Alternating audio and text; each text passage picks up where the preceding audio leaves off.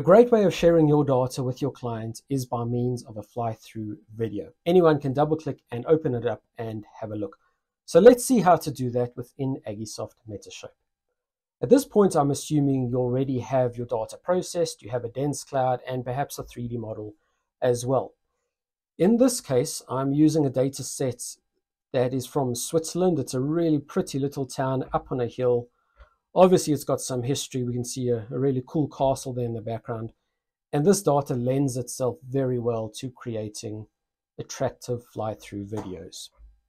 In order to do this in Metashape, go to View and activate the animation panel. You'll see that will appear on the bottom left-hand side of your screen. And it's using this animation panel that we will define the flight path that we want to view and produce. Metashape has two different flight paths automatically built in. So if you click Create, the first option is to create a horizontal flight path. And if you say OK and zoom out, you will actually be able to see the position of all these different cameras now for this horizontal fly through.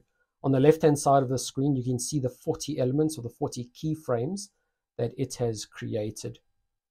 If you go to any of these keyframes, double click on them, you'll be able to see now what the video would be viewing at that point in time. So if you don't like any of these viewing positions or you want to edit them ever so slightly, you can shift it around and then update that view. But let's leave those alone for the moment. And we're going to go back to the first keyframe and we're going to start the video to see what it looks like. So now the video will begin to play and it's following that very flat circular path that we saw. And it's not too bad, but let's be honest, it's not exciting either. This isn't a thoroughly impressive video, but it's a simple one and it would work if that's what you chose. So let's get rid of these keyframes and we're going to try the vertical option to see what the difference is between the two. So select the frames and delete them, go back to create track and change the preset from horizontal to vertical. And we'll leave the keyframe count alone as the same 40 as we had earlier on. And we say OK. Now zoom out and take a look at the difference. And what you're going to see is this linear feature at the top, just a straight line of camera frames, and we can see them all pointing down towards the data. So we know this is just going to be a straight line over our data set. Again, you know, it's not too bad, but it's not the best fly-through video you've ever seen either. Fortunately for us, there is a third option. So let's get rid of those keyframes. And what we are going to focus on is creating a manual flight path. To do this, you are going to have to identify each keyframe within your video. And a keyframe is, let's call it a point of interest or an ideal view, where you want the video to focus on at some point along the entire video. So in this case, I think what I'm going to do is I'm going to start by having a look at the center of town, focusing perhaps on that castle tower that's there in the middle. And once you're happy with your position, on the animation tab, you hit the plus button for append, and it will now add a new keyframe. So we see our first keyframe has been loaded. You then do whatever you would like to find your second view. So I'm going to zoom out a bit. Perhaps I should go down, maybe a little bit up. I'm going to go down and then follow a kind of a circular pattern and then change elevation later on. So what you want to do now is move around the data, and as you get to a key area, hit append each time and it will add a frame for each of those key regions that you are focusing on. So just go through your entire data set depending on the size of the job, selecting the viewpoints that you want your video to have. And once we've got them all, we can go back to the beginning and we can have a look at what our flight path looks like. Okay, so it's definitely following the path we've specified, but honestly it feels like a bouncing ball just going from point to point to point to point, and that's not something you want to watch for too long. It's really not that pleasing to the eye.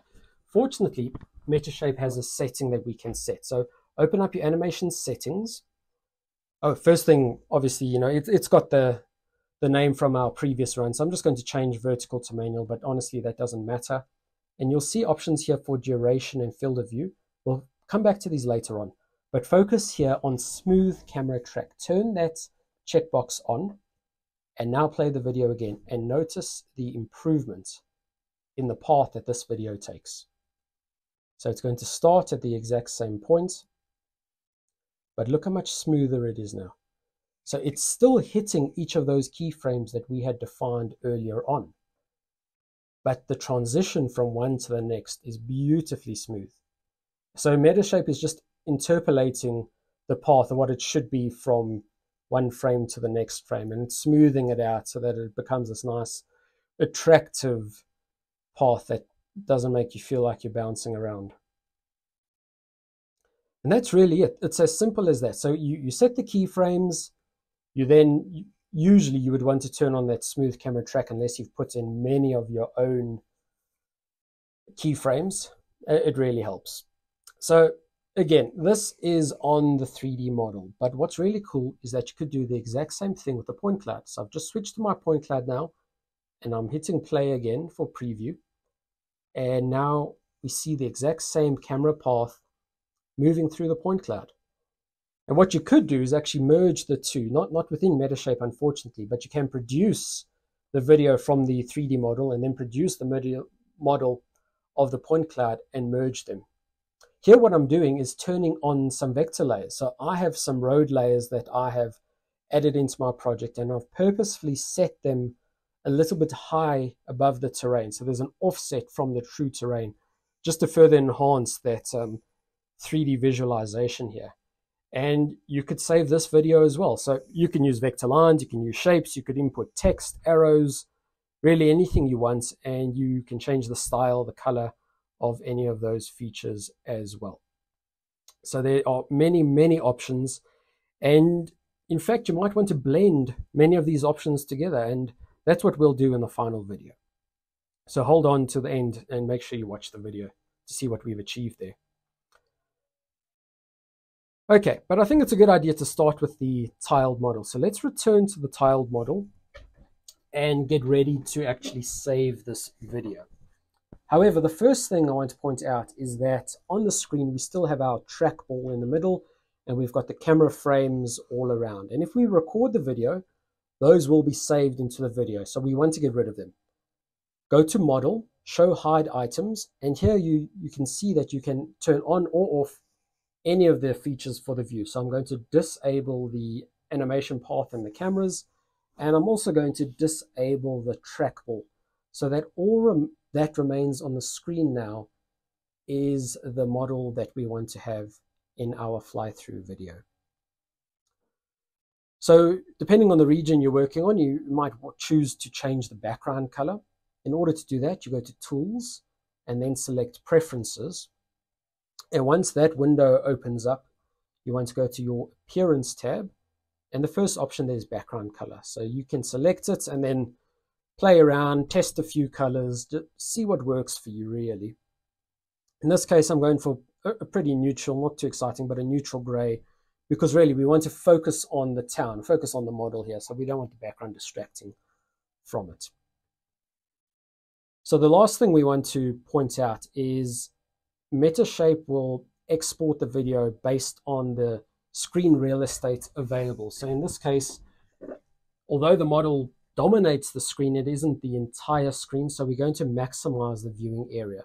So I'm going to get rid of the toolbar. I'm going to minimize the animation page as much as possible.